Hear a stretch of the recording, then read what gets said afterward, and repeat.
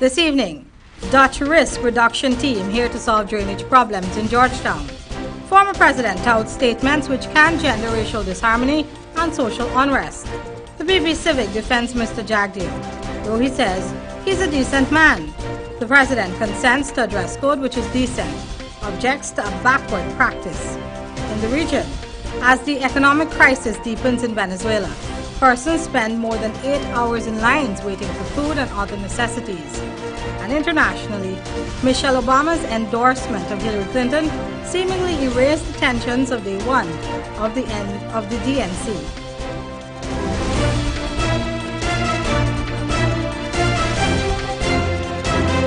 From Safetv headquarters in South Rambert Gardens, this is Safetv Headline News with Rihanna Hammond. Headline News is now being streamed live on our YouTube channel, as well as our website, safetvghana.com. Join us. The Netherlands-Dutch risk reduction team that came to Ghana in June to collaborate with the National Drainage and Irrigation Authority, NDIA, to produce a hydraulic model to address flooding in Ghana is back. Andrew Weeks was with the team this morning as they visited sites around the city. The team is made up of 7 persons who are doing the inspections throughout the city. However, 2 of its members are yet to arrive, but are expected in shortly.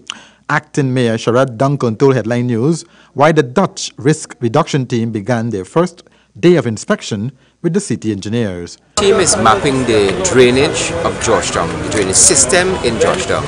And that's a very useful exercise because, as you would know, that the Mayor and City Council has remit also to keep our drains in pristine shape and cleared.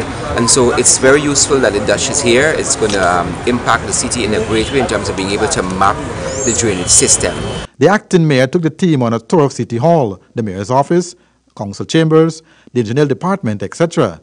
The team is working along with the local engineers to measure parts of the drainage system. They are going to put a computer hydraulic model together from which they will be able to say which areas in Georgetown are vulnerable for flooding at any time during rainfall.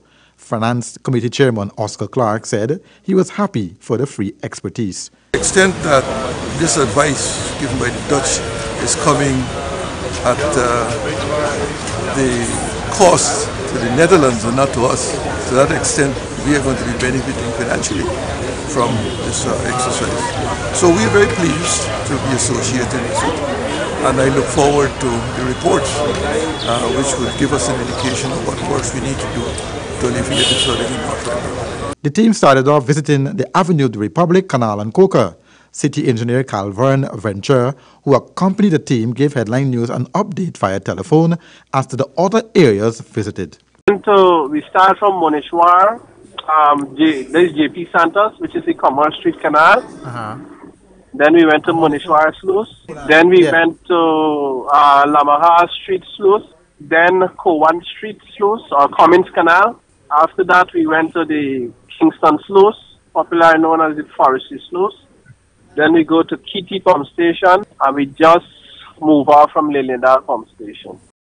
One of the vulnerable areas which the team might have missed was Delph Avenue between John and Craig Street, Camberville, that is heavily flooded during the rainy season, greatly inconveniencing residents and students attending the Morgan Learning Center.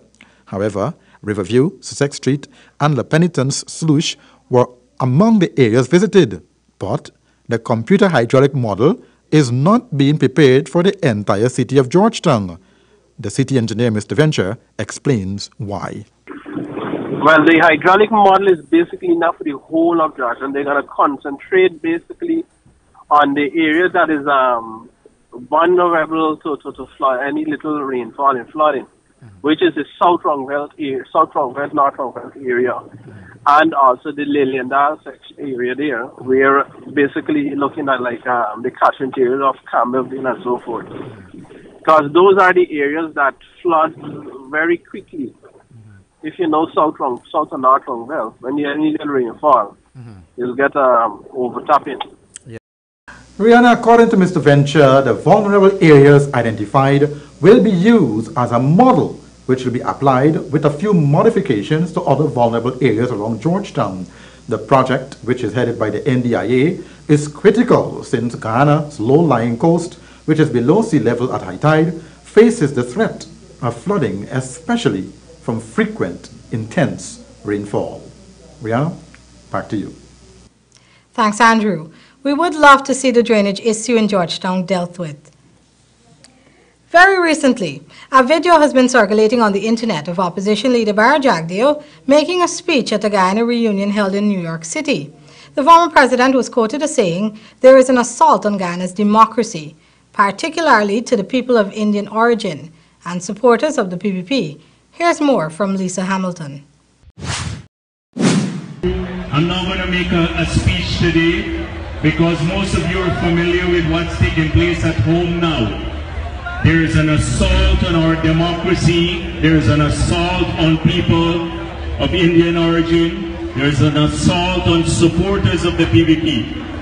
What we thought would never return to Guyana in just one short year has returned with full force and even worse in some regards than the Barnum era. From snatching people's land that have transport to the passage of new laws. I don't know, many of you may be familiar with the budget this year.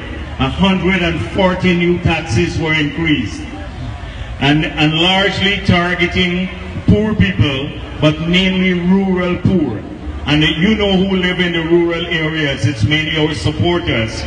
And so our country has taken a turn for the worse. The government has since expressed disappointment with and condemned in the strongest possible terms what they regard as irresponsible, hateful race baiting, malicious fabrications, and falsehood utterances by opposition leader Mr. Barra Jagdeo. The government says that it is reprehensible that the opposition leader chooses to sow seeds of division, discord, and race hate at a time when the people of Guyana are focused on the efforts to foster closer relations and a greater level of social cohesion.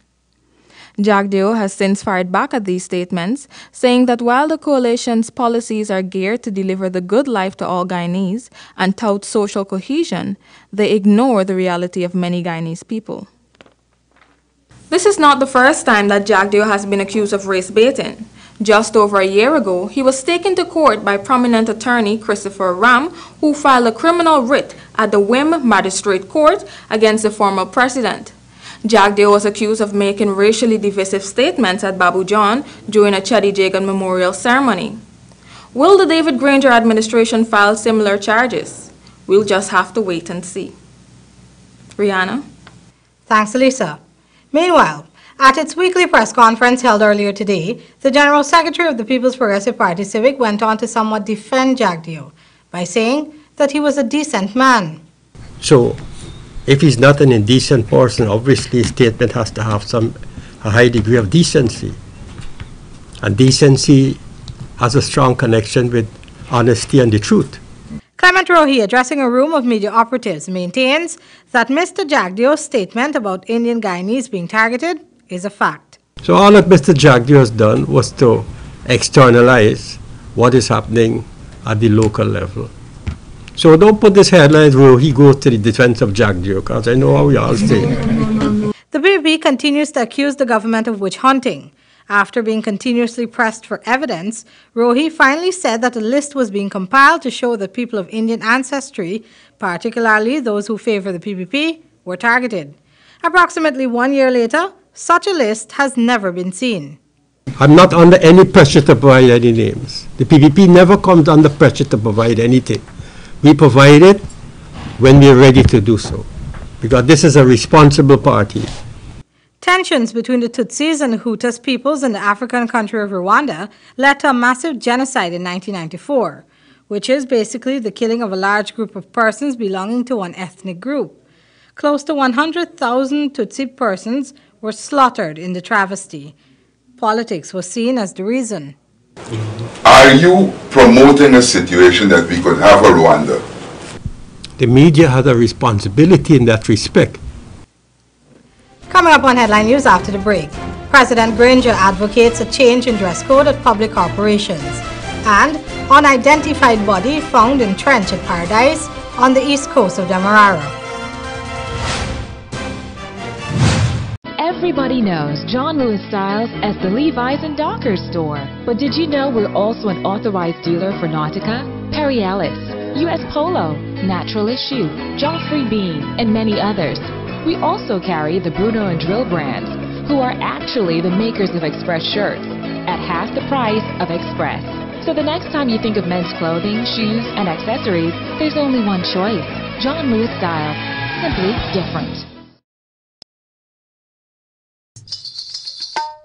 With a distinctive flavor, Umda Palka ghee is made from 100% pure vegetable oil. This Palka ghee is a delight when preparing sweetmeats and other dishes for healthy cooking with a rich buttery taste and aroma. It is used for religious purposes and is a principal fuel for burning. Umda Palka ghee is light, pure, with a real ghee texture.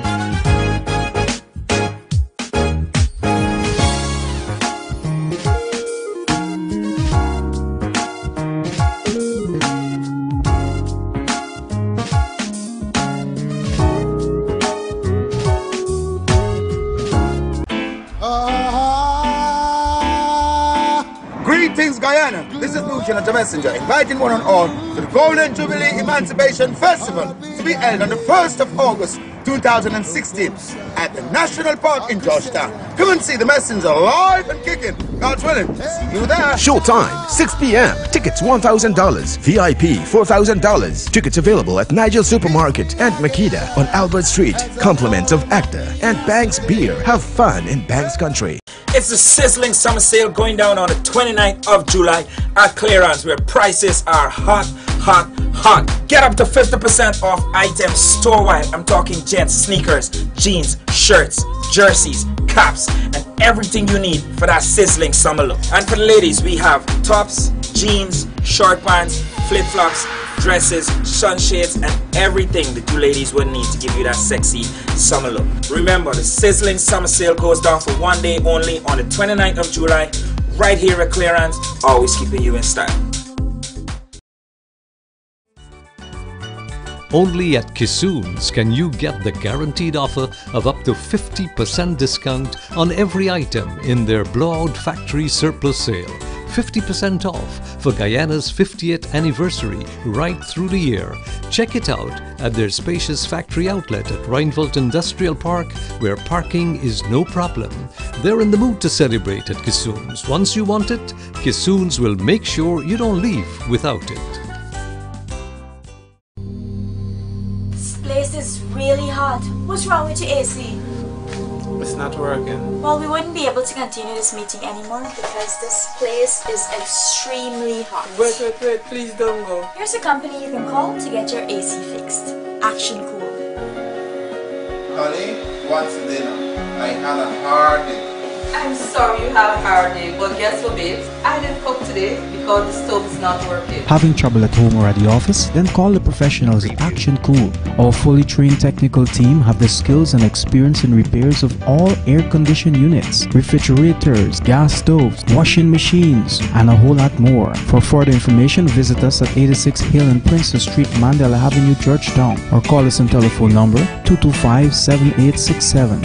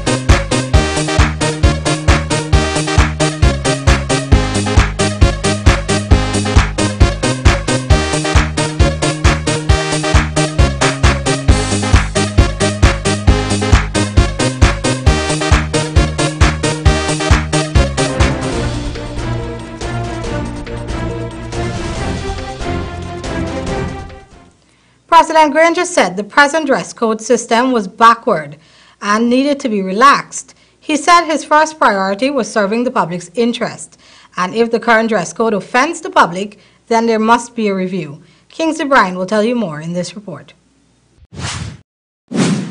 In recent times, a debate ignited over the dress codes instituted at government and public buildings.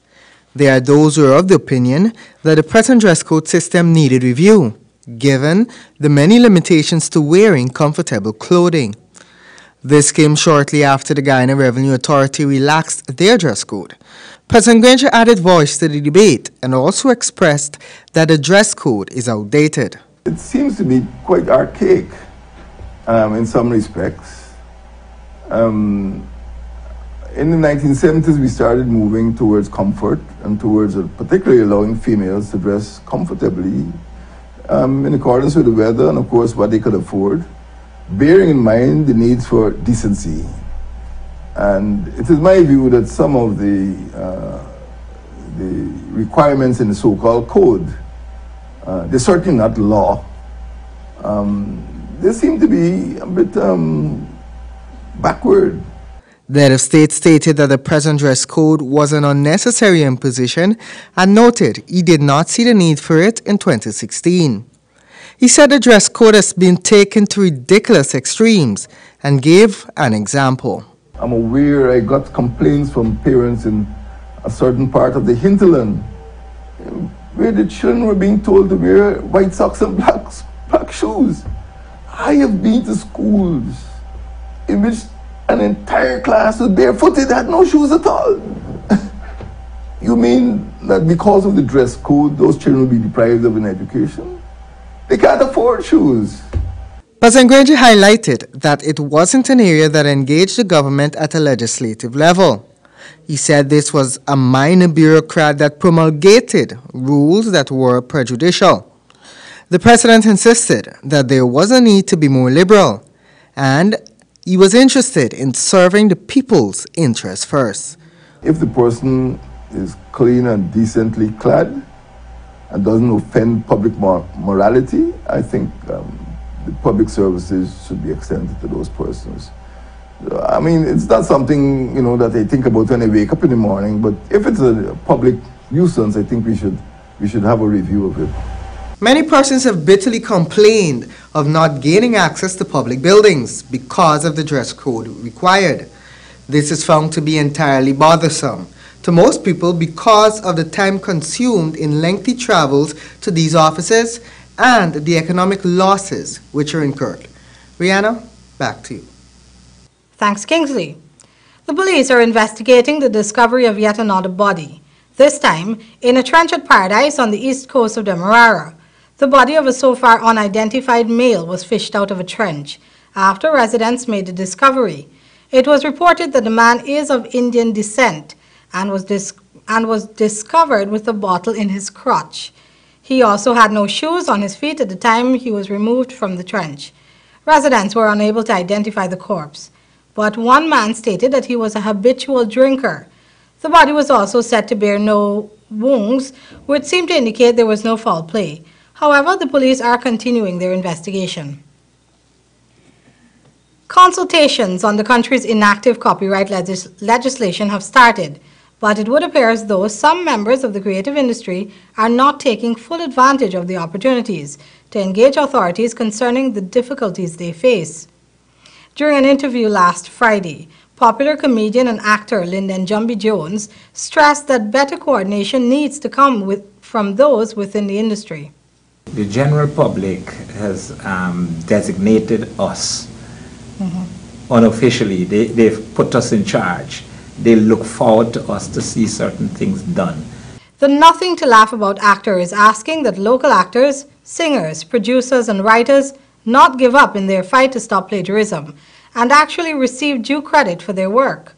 I think we got to come together as a unit to make things happen. But most of us, we were caught up in the too much talk and nothing happening, and we got beaten down into retiring. We've given up and hung up tools and so on. I hope with that with renewed effort we can get somewhere. Jones used the opportunity to once again highlight the plight of his colleagues in the creative arts industry. Street guys out there, the bootleggers and the pirate people who pirate, they're in your face first of all. So you don't have to go to a store, you don't have to leave to go anywhere. They're right there on the streets. They're, you know, ready to sell, and they will sell it for $200. So compare, you're getting the same thing, maybe of a less quality, $200, right in your face. You don't have to go to a particular place for it, to buying one for $1,000. The actor stressed the importance of the public's assistance to not only resist purchasing pirate DVDs and CDs, but to support local concerts and theater productions. We are literally suffering, right? But some people would want to say, then why do you continue doing it? You know, there's something, you just enjoy what you do and what you're best at, and you're in it for the love of it. A subsequent newscast will detail the status of the copyright consultations that are ongoing. Still ahead, our regional and international news. Women's fashion trends change every day. That's why John Lewis Styles makes it their duty to source items directly from the manufacturing brand, offering you more choices and better prices. Women love to look great, whether it's for work or play, from clothing, shoes, accessories, to handbags, watches, fragrances. Let's make you feel like the only girl in the world. John Lewis Styles, simply different. With a distinctive flavor, Umda Palkagi is made from 100% pure vegetable oil. This palkagi is a delight when preparing sweetmeats and other dishes for healthy cooking with a rich buttery taste and aroma. It is used for religious purposes and is a principal fuel for burning. Umda palkagi is light, pure, with a real ghee texture. Don't let this moment in history pass you by. Kissoons want every Guyanese home to showcase a new piece of furniture to remember this glorious event of our Jubilee celebration. Kissoons have gone crazy. Every item is on sale right through this year in the Big Broad Factory Surplus Sale, up to 50% off for the 50th birthday at Kissoons. This place is really hot. What's wrong with your AC? It's not working. Well, we wouldn't be able to continue this meeting anymore because this place is extremely hot. Wait, please don't go. Here's a company you can call to get your AC fixed. Action Cool. Honey, what's dinner? I had a hard day.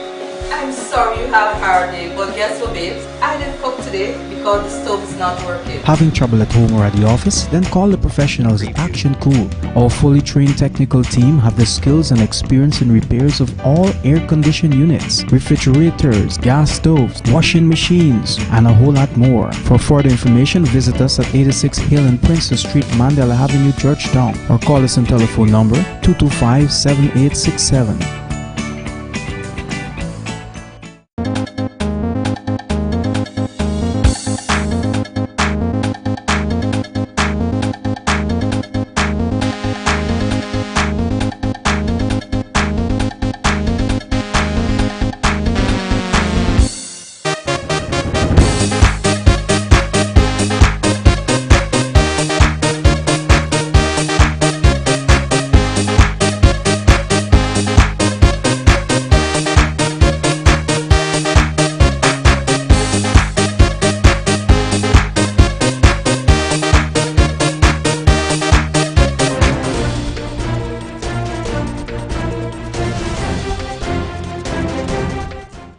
In news from the region now, the average Venezuelan now spends 8 hours a week in epic lines that are becoming longer and more violent as Venezuela falls deeper into an economic crisis.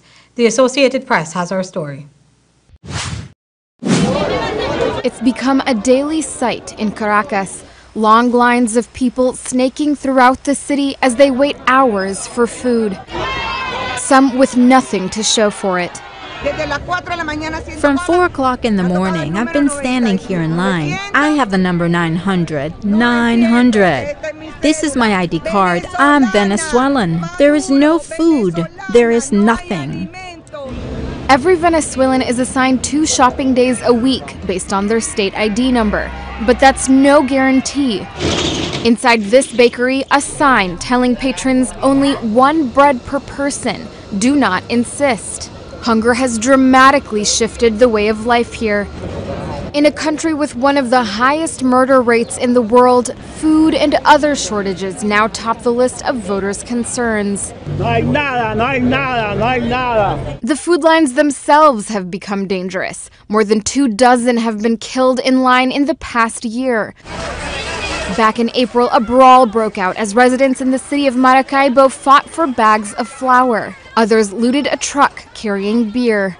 Venezuela once thrived off of its oil wealth, but years of mismanagement under a socialist government brought much of the nation's production to a halt. The country grew dependent on imports, and the steep drop in oil prices left it unable to pay for even some of the most basic necessities.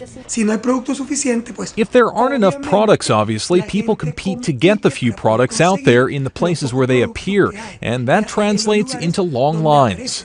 After waiting for hours, Sorena Vasquez decided to give up, returning home to empty shelves. She says she has no milk for the baby, nothing.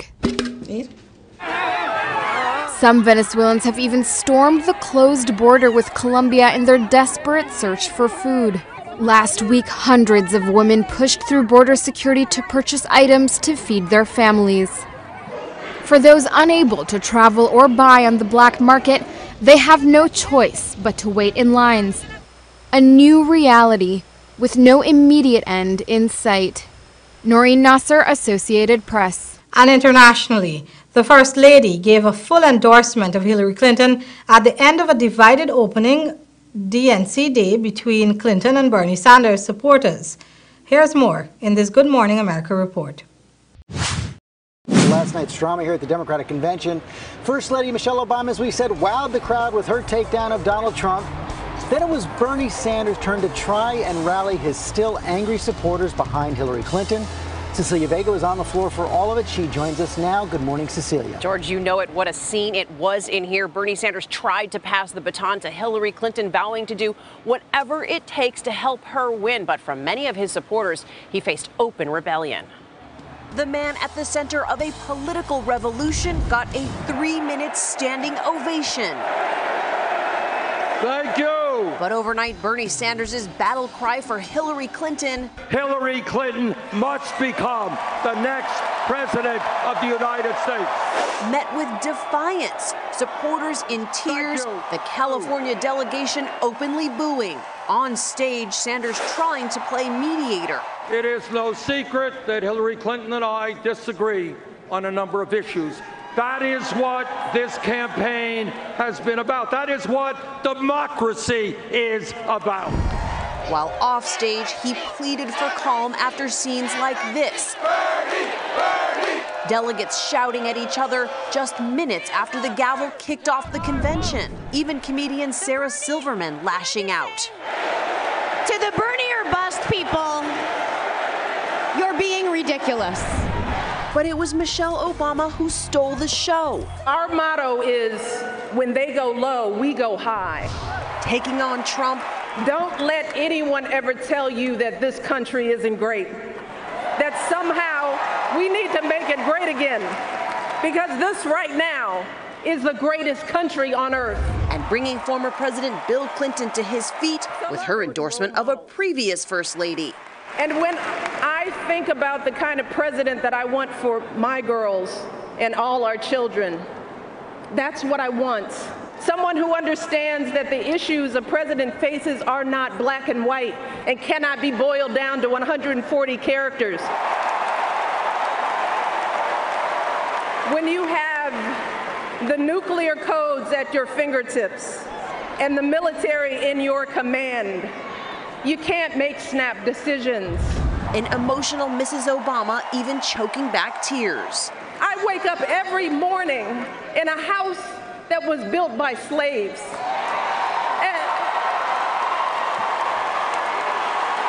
And I watch my daughters, 2 beautiful, intelligent black young women, playing with their dogs on the White House lawn.